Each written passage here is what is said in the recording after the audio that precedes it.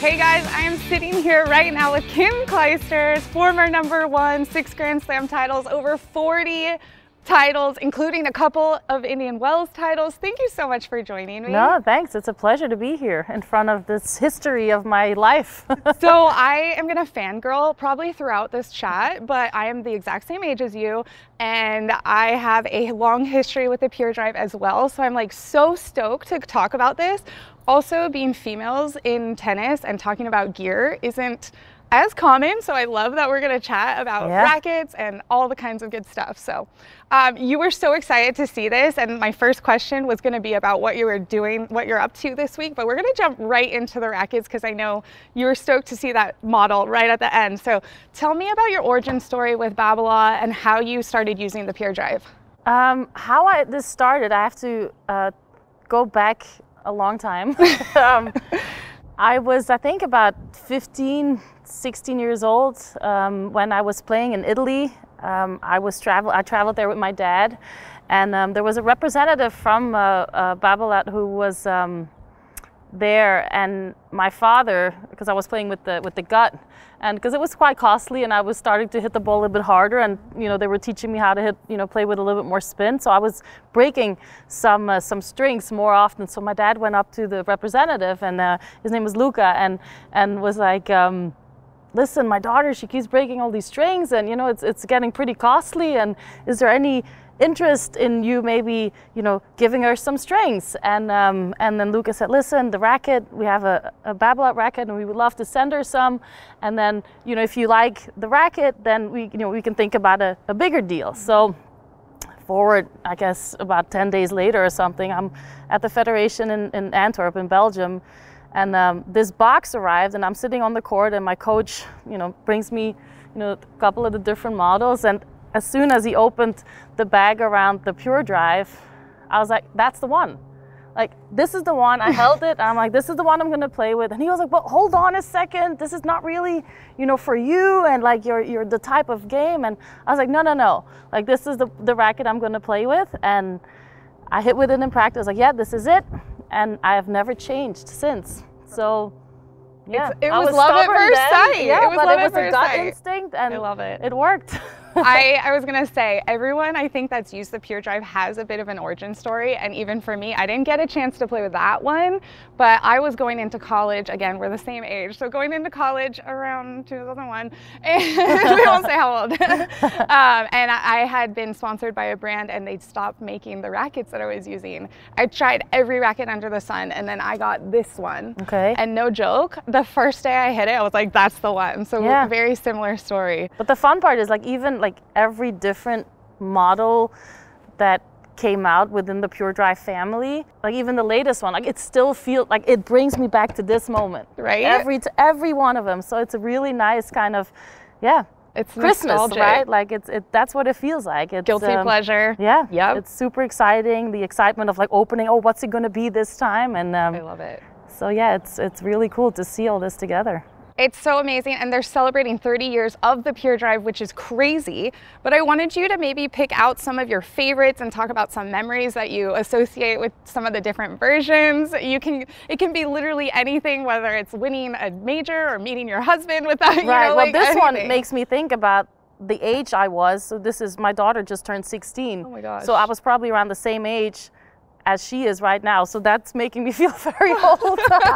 But yeah, that brings back memories. I mean, every one of them has a connection to it. Obviously, this one I won my US Open with. You can hold it. You can pick it up, hold it. Some memories. Yeah, I mean, they all. Yeah, I close my eyes for a second. I feel it. Like it's really cool. My grandma, she's still alive. She's 85, and she has one of them hanging up, and I'm pretty sure it's this model.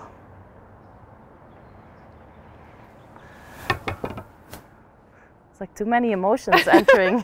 Keep talking. I've always loved the brighter blue. Like, oh, sorry. Yeah, this one I like. I like this one. The new one that's coming out looks amazing with the silver. And have you heard the story about the paint jobs on these? I do not. Please. Well, tell me. From what I understand, each one is super unique, and it's been dipped in. So it's kind of like a little bit of all of these Pure Drives coming together in the 30th anniversary to celebrate pure amazingness. Wow. Right? Every single one's different, so you can see like lots of little details on it. Yeah. It I was looks wondering awesome. what, like when I opened them at home last week. And I'm sure Babolat might tell the story a little bit better than I just did, but it looks awesome. It does. Right? Yeah, new, kind of the silver as well, the silver. A little throwback too, yeah. A little nostalgia. Do you like, okay, here's the true question. If you could only pick one of these, and that's the only one you can have for the rest of your life, which one are you picking?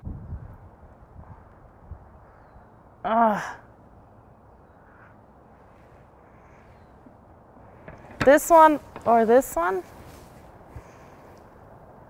And tell me why. I mean, they all feel good, but the look,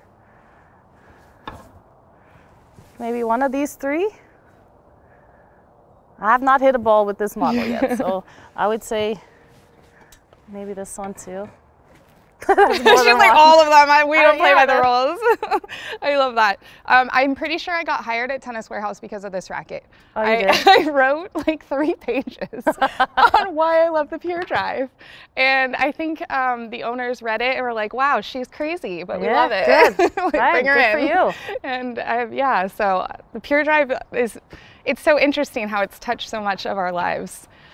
You mentioned your grandma has one of your rackets up. Do you keep some of your old frames? Like, do you have some of your older ones here? Not enough. Like, we moved to the States 4 years ago, and kind of now that we're settled in, I'm starting to kind of put some more work into decorating the home and the basement. And so, like my husband, he played basketball, and he's kept like all his jerseys from throughout his career, whether he was playing in Germany or in Poland or in Italy, like anywhere. And I never really did that with my rackets. Like you get so many requests of people that are like, hey, could you mind donating a racket or for an auction or for a good cause? And I was like, okay, here you go. Like, but I never kept anything for myself really. So I'm kind of like bummed. Because that would have been, I have this one wall, like I painted it blue. It's like a little, where the kids can go out and relax. And so there's a bunch of basketball stuff, but I was like, wouldn't that be nice to have some of Mom's rackets up there? Totally. So anyway, maybe I'll talk to Babolat and they see might if have something's possible. Can you maybe talk to me? We just kind of hit on the nostalgia, but what actually makes this frame so amazing? Why did you use it for your whole career? And talk to me like how your career evolved and you evolved with the Pure Drive and the Pure Drive evolved with you. Well, the most important thing is I never questioned it, right? Like like from the moment that I played with it, it just felt good. It felt like an extension of my arm, and I never doubted that, oh, is something wrong with my racket? Should I look into another racket? I love that. Never did that. So many people do that. So many do, and it goes downhill. And I'm like, listen, this is the most important tool that you can have on a tennis court. And so I never doubted my racket. And you know, I've had people that say, oh, you know, maybe look at the string, maybe try a different tension here and there. Like I've played around with that, but I've never doubted the racket. So just felt good and felt like it gave me, you know, the type of swing that I wanted to hit, whether it was on the run, whether it was sliding into a shot. Like I just felt like it was an extension of my arm and smooth, Yeah. Did you stay pretty consistent with your spec through your career? Or did you play around with more weight in certain places? A little bit here and there. Towards the later stages of my career, I definitely, tried to tweak a little bit. I'm really not good at feeling. I think I adjust myself pretty well to like changes, but it was more coming from outside sources. And anyway. You don't need to worry about it. You're just like, give me a racket, I got this. Give me my Pure Drive, I got this. Yes. That's kind of how I felt. And I'm also very much, if it feels, you know, you're happy with it, you have the results. And I mean, I, at one point, got a pretty big deal thrown at me from another company that was like, here we go, rackets, clothing, everything together. And this is years ago. And I tried it, and I think 2 minutes, and I flipped the racket into the fence, and I said, listen, I don't care. Don't even want to put anything in my head. This is it. This will win me more titles than anything, and it will come down to the same thing, you know, when it comes to a contract. So this is, I love that. No questions ever. No questions ever. I even remember when I finished playing college, and like, again, what makes this racket so cool too is there's so many different levels that can use it successfulul. Right. I mean, clearly I'm not where you're at, but I obviously was always watching you and always thought you were so amazing. You just, anyways, I'm again fangirling, sorry. But when I finished college, it's like you go into the real world, all of a sudden all your gear, you got to figure it out. So I got a brand deal from another competing brand, and all I asked was, I need whatever racket that you have that plays with a Pure Drive, right? I didn't love it, fine. Forward 2 years, I started coaching college. And so now I had the opportunity to get what racket that I wanted and influence players on the team. And so that was this racket for me also, yes. And I definitely went straight back here, and I knew exactly what I wanted. I wish I took a picture of my driveway a few weeks ago. We had like a nice weekend in the cold East Coast. And my kids like put up the little tennis net, and they have the little Pure Drive like rackets laying around, and they're like hitting the balls all over the place and having fun. And yeah, so it's a nice kind of feeling, because that goes back to like my sister and myself playing on the driveway. We were taking my mom's chairs, kitchen chairs. That was like the net. You know, we were putting them in the middle, and we were pretending to be Steffi Graf, Monica Seles, and you know, it's like. Yeah, you know, that's the fun part about getting older, is there's so many great memories and thoughts that you can link to, you know, your kids and your own childhood. So it's, yeah. So nostalgic. Cool. It is. You dabbled a little bit on talking about using natural gut. Talk to me a little bit about your string setup, how it might have changed through the years, and even what are you stringing with right now? I mean, I would still use natural gut if, you know, today I would prefer that. I love the sound.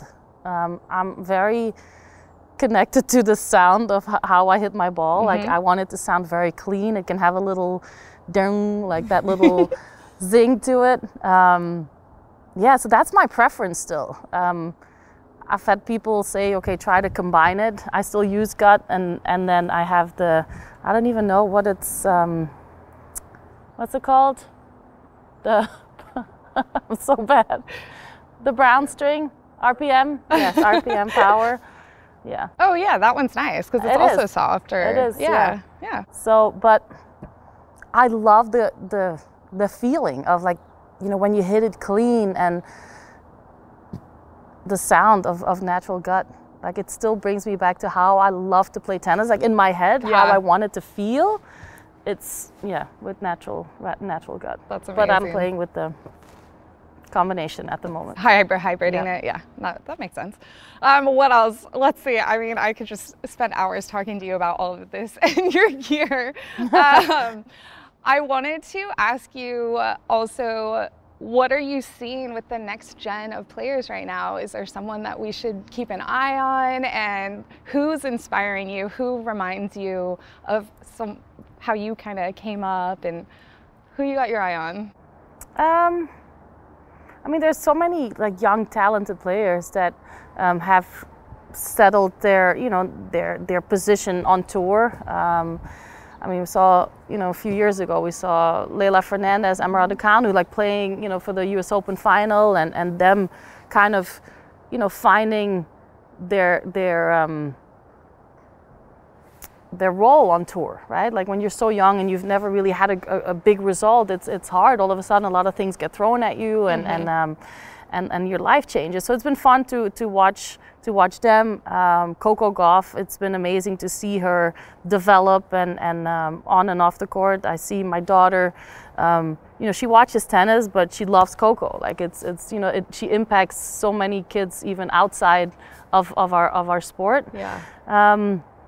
On the men's side, I mean, Alcaraz is, you know, so fun to watch. I've been fortunate to be courtside a few times when he won the US Open, and to listen.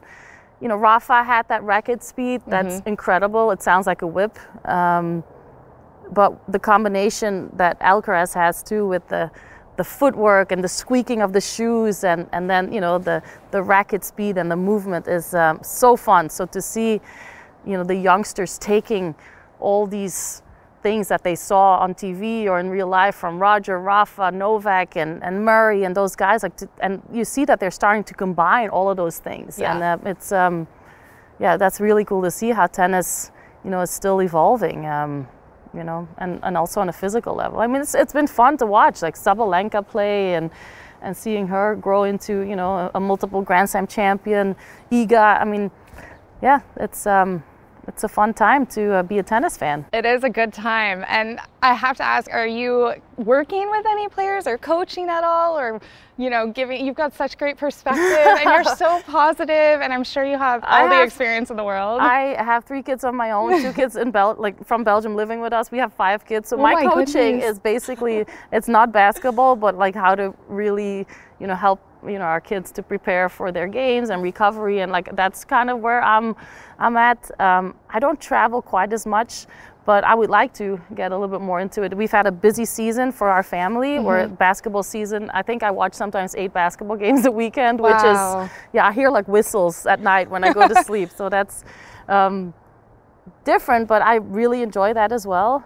So it's really nice to be here and to see, I'm constantly watching whether this, whatever's on TV, the tennis tournaments, and watching the live scores and trying to stay up to date with the latest news and try to watch some press conferences from the players.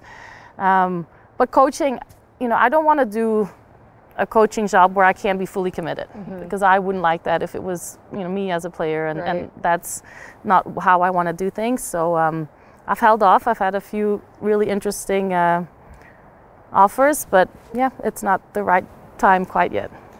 That makes sense. You've got your hands full. Yeah. It sounds like you're doing amazing work in that. Okay, so at this age now, I know personally I have been able to reflect, and my perspective's changed a lot. So what about you? What would you tell your younger self, or even if you're talking to someone, maybe they're on tour, maybe they're in college, maybe whatever, maybe they're struggling, to find the positivity and come through it, what would you say?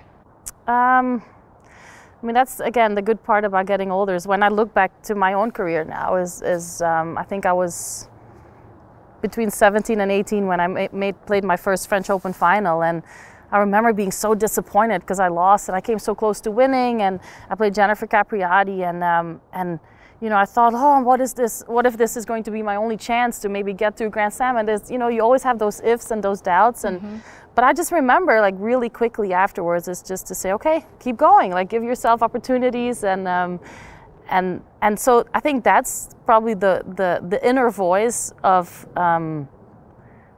learning to see the positive, right? There can be losses, and in tennis especially, there's a lot of pressure these days, not just on court, but also with a lot of off court things, and it's it's just important to keep focusing, sometimes having longer term goals, and not just see things the way that they are at the moment, not just black and white, but just try to see the long term vision and the long term goals, and that's it. That's probably the biggest lesson that I learned, was that to not worry about the losses, because it can sound to a lot of people, and I see it on tour. I mean, there's a lot of girls that I have conversations with, or that the WTA asks me to talk to when they're struggling about certain things, and a lot of it comes down to the doubt and the fear of, can I succeed, from the expectations that people around me have, and sponsors and family members and coaches and the team, and that for a lot of people is sometimes really hard to deal with. So it's a matter of really enjoying the life, and that's something that I really tried to do, and it's something that my parents installed in me, was, like, it's a game. Tennis is a game. It started as a game. It started because I really loved playing tennis, and that was the most important thing, is to really enjoy myself. And as I got older, I really felt that, like, if I'm happy off court, I can have the best results on court, and that was super important for me. And I think it shows you've been such an inspiration for so many generations of players, and myself included. And even just watching you walk in and your eyes lit up to, like, see the rackets and everything, you can just see your passion. I've never seen this combined. So this was, this is, if you wanna, if we can revisit, any other ones that you want to talk about, any other memories, anything, any stories, anything fun, that is anything coming out from any of these?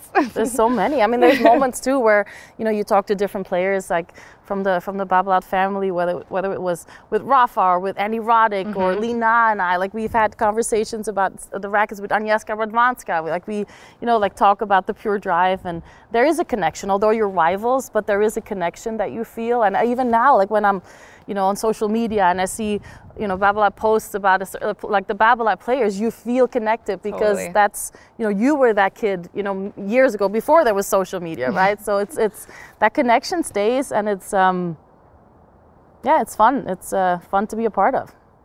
That's amazing. Well, thank you so much for sitting down with me and talking to me. This for sure checks off something on my bucket list. So thank you. I really appreciate it. And this was such a fun experience. And thank you to Babolat for bringing us all of these amazing Pure Drive rackets. They're going to have to make sure that they're all accounted for, because we might be sniping a few. I might take this one with me. I know. Just throw it right in the bag. Yeah, perfect. She's, okay, bye. She's like, I'm out of here.